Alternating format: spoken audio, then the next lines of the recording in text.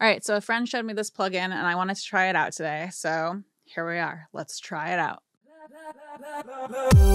So this plugin is the EQ Curve Analyzer. It's by Bertom Audio. I am not sure if I'm saying that correctly, so please forgive me if I've said the brand name incorrectly.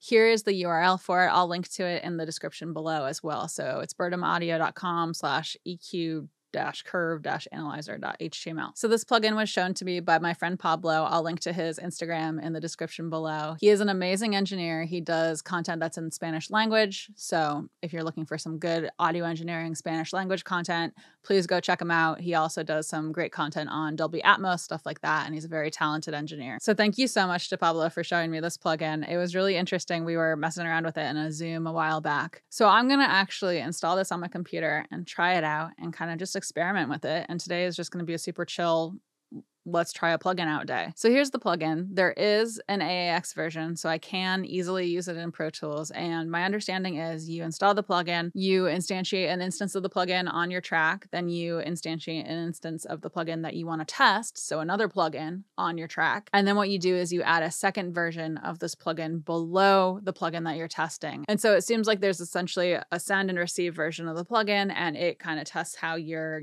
plugin that you're actually testing is affecting the audio. Okay, and so this plugin should be compatible with my OS. It should be compatible with my Silicon computer. I'm actually still using things in Rosetta, so don't be mad at me.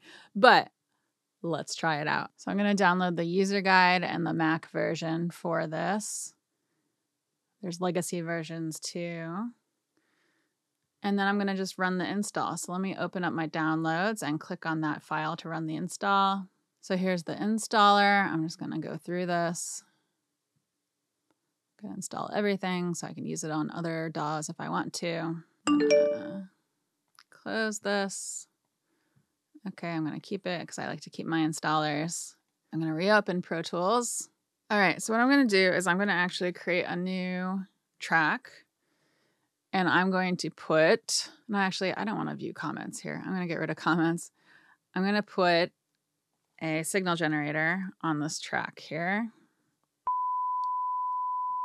Bypass that so it doesn't drive us crazy. I'm going to put my headphones on.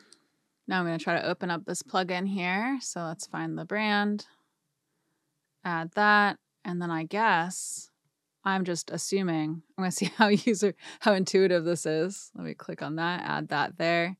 So now we have a before and after. I'm going to shift click to open up both versions of it. So that's set as signal generator. Oh, so it's going to generate signal for me. So I might not need this signal generator. So let's see, signal impulse.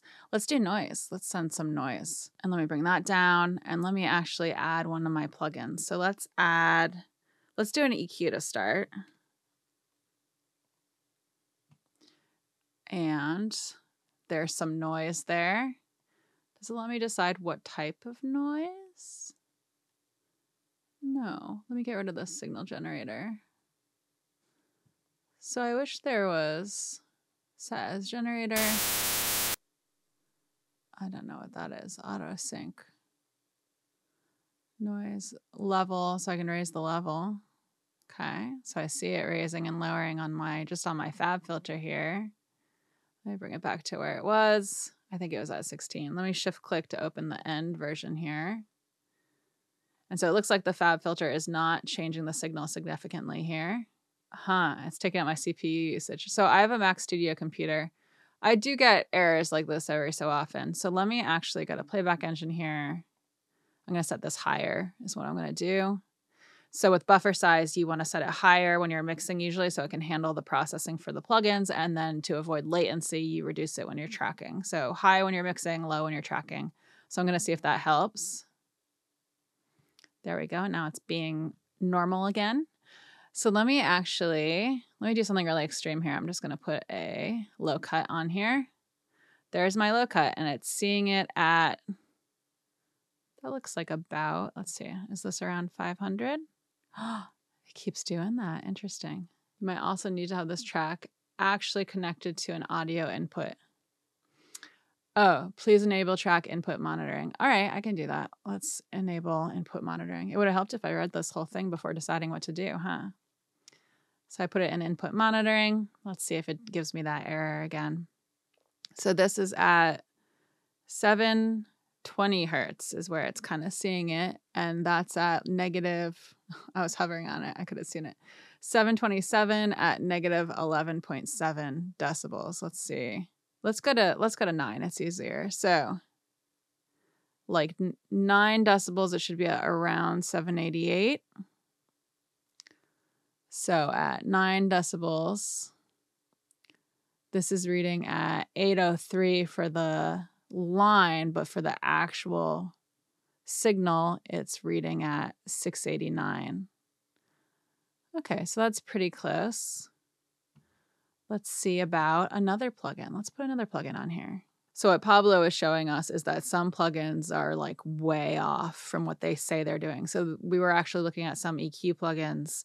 I think it was like the SSL, one of the SSL emulations, and it was like hundreds of hertz off in some instance. Some of the bands were like way off.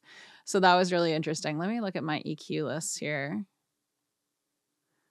Let's look at the Pultec actually. Which Pultec do I want to use? Is this one that I have? Let's check it out. Yeah, so here's a Pultec emulation. Let's see if we can get that Pultec look here.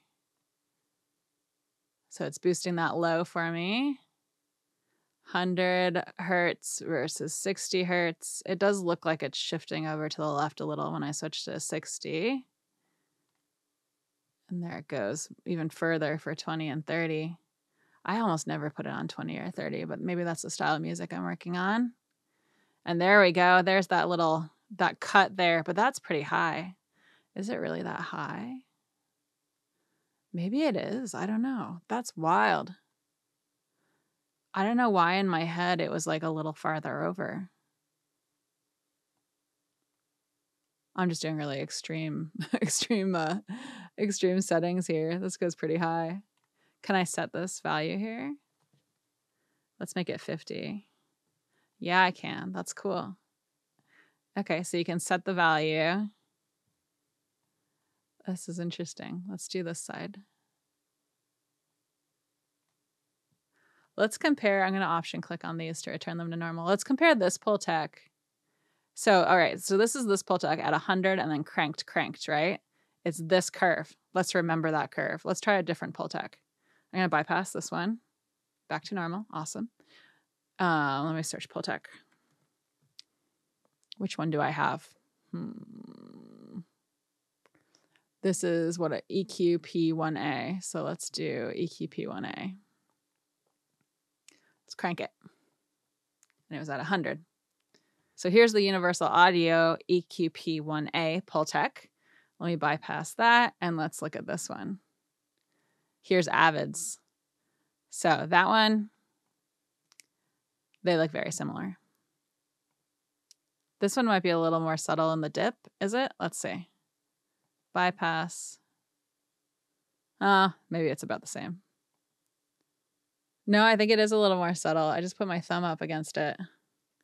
Let's set this back down. Let's set it to 10. So now we can really see the difference. So bypass that one, bring that one in.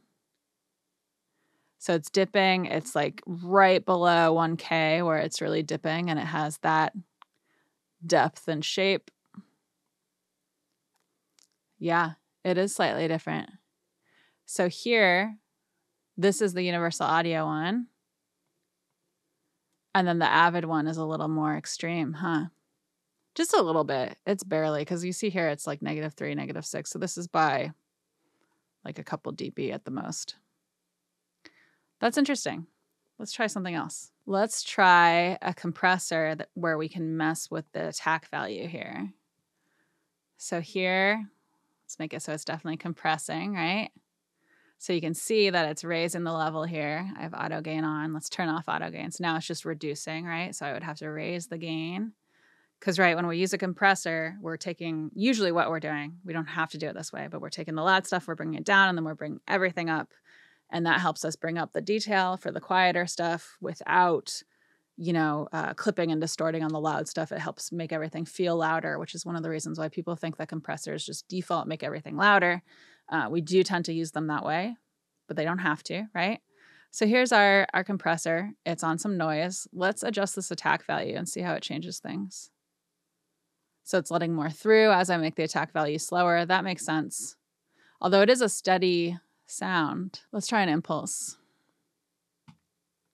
That's too bad. I was hoping we would actually see, as we adjust this attack value, you know, when you have a longer attack value, it lets more transients pop through because of that timing thing, right? So the initial hit, that initial transient snap kind of pops through more. So I was hoping we'd see a little bit more of that on the actual EQ curve. I was hoping we'd see, as we raise this, that we got like a little bit more of the high frequencies, for example, but it's not showing us that. And I don't know if maybe that has to do a little bit with, you know, what signal it's sending out through here. I'm not sure what it's using as the impulse. I assume it's kind of like what they use for impulse response work, which is where they are sending out full frequency noise just in a quick impulse. But yeah, what if I bypass this? Does this line get a little less bumpy looking? Yeah, it looks a little smoother when it's bypassed to me. That's such a subtle change. You're not going to really notice that. But it is interesting how it's a smoother line here versus when it's active. All right, well, that was a fun experiment. What else do we want to try? Let's try some kind of other emulation. Let's try comparing the 2A.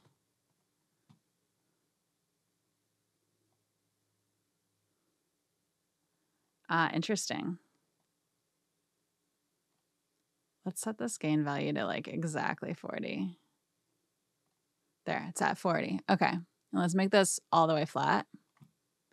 So let's compare this. Let me bypass this. Let's do the other 2A that I have here. So here it is. What's this at? Let's set it to 40, as close to 40 as I can get it. I think that's at 40. And then what was this one? I'm going to do shift and click on the other one to kind of view what it's at. What are you at? Let's make you at 50 exactly. There's 50. I think that's as close to 50 as possible. All right, so let's try, can we freeze this? Let's freeze it.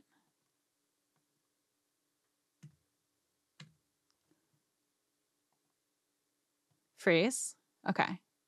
Now I go, that's interesting.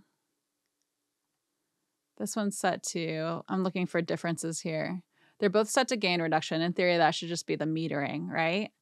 This one's set to compress. This one's set to compress. So in theory, that should be the same. All right, so this is really interesting. I'm glad I'm doing this video because I'm learning a lot here. So when I go for this one over this one, right? This is the UAD one. This is the waves one.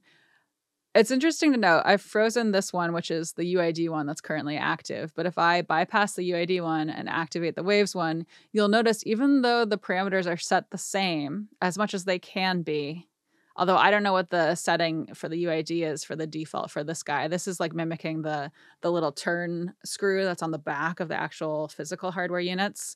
But these are two very different curves. And this is in theory set to the same value. It's 40 gain and then 50 for peak reduction. And what I'm noticing is here on the gain reduction meter, right? This one's showing negative 10, whereas this one's showing negative, I don't know, 4.5, right? 4.2 maybe. So they're giving very different response despite basically having the same setting. So maybe if I bring, this is the one that's currently active. So maybe if I bring this flat knob down, this is the only thing I can think of that would really, you know, be changing it and making it so different from the UAD one. But no, it's not. It's making it much louder, which is interesting as I go back down here. And it does look like it's making this curve at the top more extreme once I go towards the flat here. And I actually have a video where I talk about this parameter here and what it means. So I'll just link to that in the description and not go over it here right now.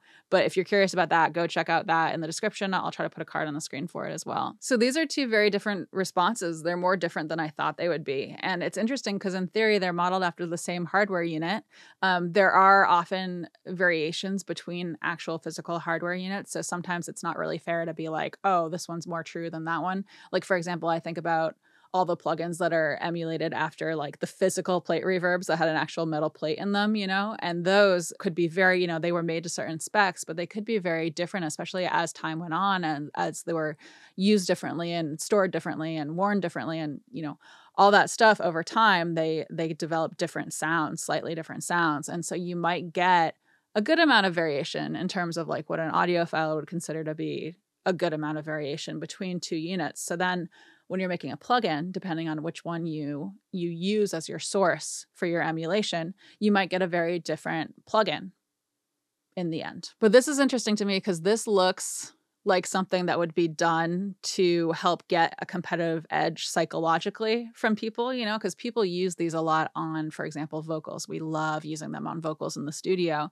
And this curve looks like it's made to help vocals pop more. So it's interesting that like when I reach for this one over this one, there might be some kind of psychological thing going on because it's one, louder, right? And people often think that the louder thing sounds better. And then two, you know, given the context when we tend to reach for these, it's doing this boost that this other one is not doing. So that is very, very interesting. Can I freeze this? I'm going to bypass this. I'm just kind of checking that I understand how this plugin's working. Oh, let me switch back. So I unfroze that. Now I have to freeze this one, I believe. Yeah, okay. Now I unbypass that one. So there it is. Yeah, two very different curves. That's really interesting. And that's just running based off of some noise that's being sent through these. So yeah, this is really interesting. I could probably keep going and trying out different plugins with this plugin and exploring how to use this plugin better because it seems like there are some more settings that I could dig into. I'm going to do that another day, I think. If you have any suggestions, if you're familiar with using this plugin and you have any suggestions for me on how to use it, how to improve my understanding of it, please, please, please put them in the comments below. We're all learning and growing together here on this channel. So yeah, drop your thoughts in the comments below, and I will be linking to this plugin in the description below, like I mentioned before. I hope someone finds this interesting. I hope some of you enjoy this as much as I did. And as always, please check out my Patreon. It's patreon.com/CatoNoise. We have additional content from my Patreon patrons. We have a Discord server we're hanging out on. We're doing a book club on the Discord server. It's a lot of fun. So please feel free to check that out. If you feel so inclined, it does help keep my channel independent and nerdy and educational. And other than that, I come out with new videos every Wednesday. And thank you so much for hanging out. Okay. Very interesting. So yeah, this is really interesting. So that was really interesting, but it is interesting how it's interesting. That's interesting. This is interesting. That's interesting. This is very interesting.